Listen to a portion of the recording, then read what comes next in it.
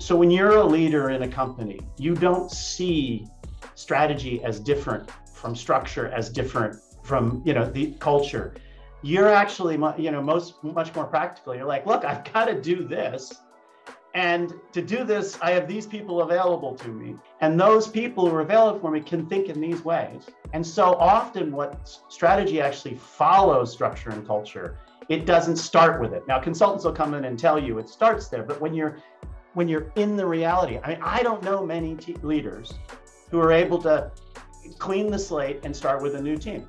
I know they can dream about it, but you're stuck with the people that you have in the organization that you have. You have to evolve that.